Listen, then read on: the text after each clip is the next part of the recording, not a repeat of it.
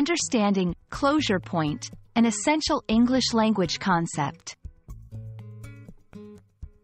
Hello and welcome to our English learning channel. Today, we're diving into an intriguing aspect of English language, the concept of closure point. Whether you're a beginner or an advanced learner, understanding this concept is key to mastering effective communication in English. So, let's get started and uncover the nuances of this phrase together. Closure point, in English, refers to a moment or a part in a conversation or situation where something is concluded or resolved. It's like drawing a line under a topic or an event, signaling that it's time to move on. This can be in the form of an agreement, a decision, or simply the end of a discussion.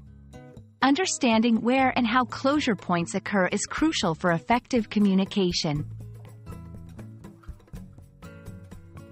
To better understand this concept, let's look at some examples. 1. In a debate, so, we've all shared our viewpoints. I think we can agree that. 2. In a meeting, all right, we've decided on our next steps. Let's conclude here. 3. In personal conversations, I'm glad we talked this through. I feel like we have a clear understanding now. Notice how each of these sentences signifies an end to the ongoing discussion, providing a sense of completion. Closure points are important because they prevent misunderstandings. Clear closure helps ensure everyone is on the same page. Enhance clarity. They mark the end of a topic, making conversations more structured. Facilitate smooth transitions. They allow speakers to seamlessly move from one topic to another. To create effective closure points, summarize key points. Briefly recap the main ideas discussed. Seek confirmation. Ask if everyone agrees or has anything to add. Signal the end.